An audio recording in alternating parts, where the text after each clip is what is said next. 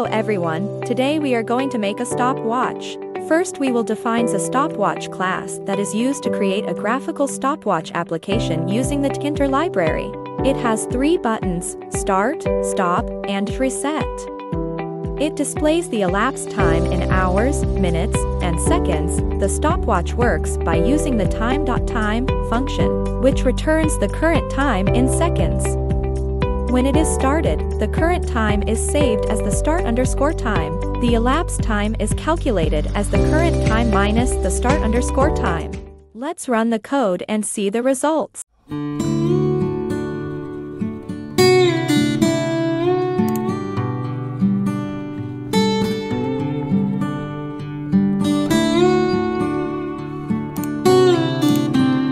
GitHub link is in description. Thanks for watching. Bye.